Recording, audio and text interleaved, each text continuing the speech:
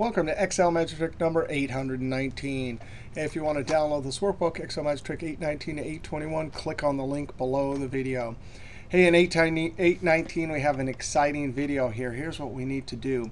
Someone needs to look up the second item. And actually at the top of the sheet I have a little simplified example here. But here's the setup. This person had an income statement. There was some year-to-date and then some month numbers.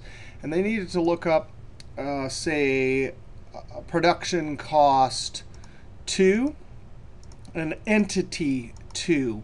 They needed to not only find the year-to-date number, right? So entity or product cost 2 would be here, and entity 2 would be there, so we need to deliver that there. But how do we look up the second one here? We need to get that number and bring it here. And here's a further complication, right? The income statement was a certain way, and it could not be changed. We didn't have multiple year dates up here, and these were not in some pattern order, right? This, in essence, is a type of two-way lookup. We need to look up the cost and then the entity number here. The first one's easy, but the second one is going to be tough, because how do we get to the second one? Now, if they were always the same distance, like 1, 2, 3, and then 1, 2, 3, you could just use match function to find the first one and then add a number. But in this case, we don't know. Once we find the first one, we don't know where the second one might be. All right. So again, the idea is look up the first one and the second one. So really the point of this video is how to look up second. All right. Let's do the first one, though. Here's our cost and our entity. So the cost and then the entity would be 6. So we need to get this 635 and deliver it here. This is a straight two-way lookup, this and this. Now, we're going to highlight the whole range here for the first one. But the cool thing is that the lookups like VLOOKUP or match, we can tell it to find the first one by saying do an exact match. So here, this would be a straight VLOOKUP. Now, wait a second. I thought I said this was a two-way lookup, because we need to find this, something in the row, and something in the columns. But no problem. You can do a two-way lookup with VLOOKUP. Just highlight all these numbers, including the spaces between. There's the first column that we're looking up. Oops, I'm sorry. Highlight the value to look up. I'm looking up production cost 6, comma, and then the table is this entire range here, right? So it'll look up the first production 6. That will give VLOOKUP the row number. All right, ready? Comma. Well, what about column index? Well, we can't just type in 1, 2, 3, 4, 5, but we can use match. Match will give us the ordinal position, which will be perfect for finding the column number. Right? So match, I'm going to look up this.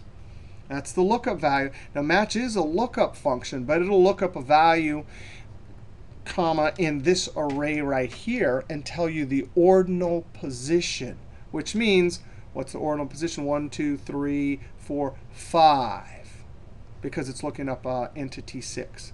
Comma, and here's the trick. Notice there's entity 6 here and an entity 6 here.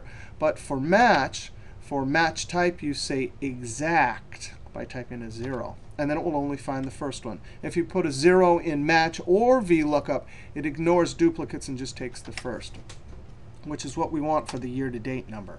All right, so column index, and then comma. I'm also going to use exact match here, putting a 0, not a false. Either one will work, but 0 is nice, quick, and easy. All right, so that will work. If we were to change this to 2 and 2, right, then it would return the 5, 4, 2, 7. All right, I'm going to go back to this 6. By the way, you see me changing the things here, and somehow it's looking up the second one with conditional formatting. That's the next video, 820. That'll be amazing. All right, now what do we do here? Well, how in the world are we going to get right now? Somehow we're going to have to do a two-way lookup, and we are going to use index. But how in the world do we get that second value? So in essence, I need 1, 2, 3, 4, 5, 6, 7, 8, 9. I need a 9. Well, once you're looking up a value and there could be duplicates, you have to switch over to array formulas. Now, I'm going to just do the part of the formula that will give me the column number, or in essence, the column number. So I'm going to use small. And I'm going to have to build an array inside of this small. I'm going to say if anything in this range right here is equal to this. Right now, we get a true in position 1, 2, 3, 4, 5, and a true 6, 7, 8 in the 9 also, right? Comma. And actually, we can highlight this and hit F9, right? You see there's a true and a true in those two positions. I hit F9 to evaluate, but I'm going to Control Z to undo that. Well, what do we want? We want the ordinal position. Well, we're going to get that by doing not row like we usually do. We're going to use the column function. Now, column I can simply highlight all the way to there. Right now, this would work. If I close parentheses, watch this. I highlight it and hit F9. It gives me 1 to 10, which is exactly how many columns potentially there are. But if you were to insert a column here and move this over, this would not work. It would give you, instead of 1, 2, 3, it would give you 2, 3, 4, etc. So Control Z. I'm simply going to make a more robust array of potential column numbers by minusing column of this. Now, right now, this will give me, and the beauty of this is if I insert a column, then it will say B11 minus B11. Well, that would be 2 minus 2, which is 0. So to have it remain 1 through 10, you then add 1. All right? Close parentheses on the if. By the way, there's the logical test, which is delivering multiple trues and falses. Here's the value of true, which is returning multiple column numbers. When I comma and get to false, I do not need that.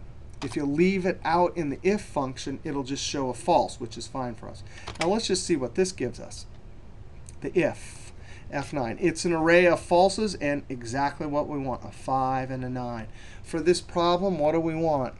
Small is going to ask for which small, the first, the second, the third. We're always going to want 2. So Control Z. I'm going to put comma and 2. All right, now that won't work. It gives us a num error because what? This is the if function right there. Once you put more than one true or false in there, it's an array formula, so you have to Control Shift Enter. 9. Now it just happens to have the dollar formatting. I'm going to Control Shift tilde, and that works. Let's see if we change this to 2 and 2. Now it gives us a 10, which is exactly what we want. Control ZZ. Now, we're going to use this inside of index or VLOOKUP. Maybe I'll do VLOOKUP instead. Copy, but I want to do something. I want to actually, we'll do that in a second. Let's go ahead. It's delivering a 9 right now, so I'm simply going to use this inside of VLOOKUP. VLOOKUP, oh, well, wait a second. I still need to look up this, so I'm going to click for lookup value that, comma, the table is this entire thing right here, including the blanks. All right, comma, there's the column number, that's small. And then I'm going to come to the end. I can see the column number is that big small, comma, and the range lookup, I'm going to put 0. Now, technically, these are sorted in ascending order, so it would work without a 0. But in case they're not, let's put a 0. If I enter, it gives me num. Because this is an array form, you have to Control Shift Enter. And is it giving me the right one? Wow, that is so cool. Let's try it. It's looking up the second one there. All right, so I'm going to change this to 2. Well, right there we have production cost 2 for entity 6. It's delivering the right one if I change it to 2. Now, one problem with this setup, and I wasn't quite sure this person has had how they had it set up. They just said it was completely irregular. In this case, notice we have entity 1, 2, 6. So it's potential we could put entity 1 here. And then it says, well, since there's only one entity 1 in this list, it can't give us the second. So you either don't do that, or you'd have to do something like n. This is going to be working 2007 only. I'll show you a 2003 formula in just a second. IFERROR. IFERROR is just a huge improvement on earlier versions. This came in 2007.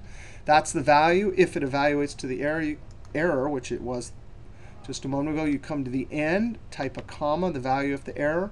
You just type double quote, close parentheses. Control-Shift-Enter because it is an array formula. Now I want to try, well, so there we have it, year to date and month. Now I want to show you a 2010 and then a 2003 formula. And the similarity between these two formulas, the formula we're going to use for 2010, and I'm going to copy certain parts of this. So I'm going to copy all the way up to there, and I'm going to, instead of Control-C, I'm going to Control-CC. That opens up the clipboard. If it doesn't, then you have to go to Home and click right there. And if you want CC to work in the future, then you click the options and change it there. All right? I have one piece there. Now I'm going to also need this little piece. Control-C, it shows up there. And then finally, the column plus minus column plus 1, Control-C. So I have my pieces there. All right, now I'm going to do 2010. Now notice here, this required Control plus Shift plus Enter. And which function did we use to get the column number? It was small, right?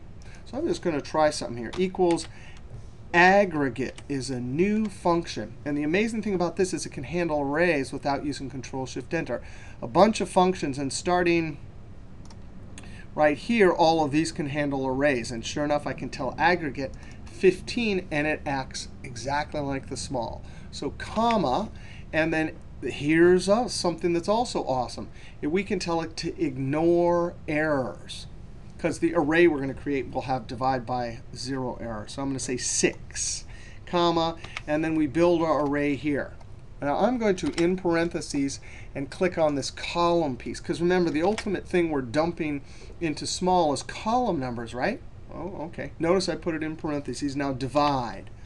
Open parentheses, and the divisor, the denominator will be the trigger for where the entity is matched. That'll give us trues and falses. This will divide all of the numbers. Anytime it sees a false, it'll give a divide by 0 error. Anytime it sees a true, it'll give us the column number. So if I hit F9, boom, there it is. So we got a 4 and a 10. Control-Z. No Control-Shift-Enter required here. All right, there's the array, comma. You get to the K. That's because this is for small 2. Close parentheses. Now watch this. I'm going to hit Enter, and it gives me a 10. Now, I'm going to copy this whole thing. Notice it's over there. I'm going to delete, and now I'm going to backspace and put this in. That was the first part there. Remember, what do we need? We need a column index. So now I'm going to click on this aggregate. That's the same as that small piece we had before. Comma, and then exact, or put a 0 for exact. Close parenthesis on the VLOOKUP. And now the if error, that's the value. So we comma and double quote. Enter. No need for Control-Shift-Enter. Let's test them. 6. You can see it. Let's see, did that work? We got the production cost 2, so entity 2. Oh, entity 6 right there. That's working, and it looks also like the 428. That worked also. Change this to 2. What would we do for 2003? Well, I'm going to come up here and just steal this whole little VLOOKUP part. And here's the problem with earlier versions, and this is why IFERROR is so awesome. With IFERROR, we only have to run this huge array thing, right, one time. Control-Shift-Enter. But in earlier versions, you'd have to go equals if ISERROR, throw it in there, that whole thing in there into ISERROR.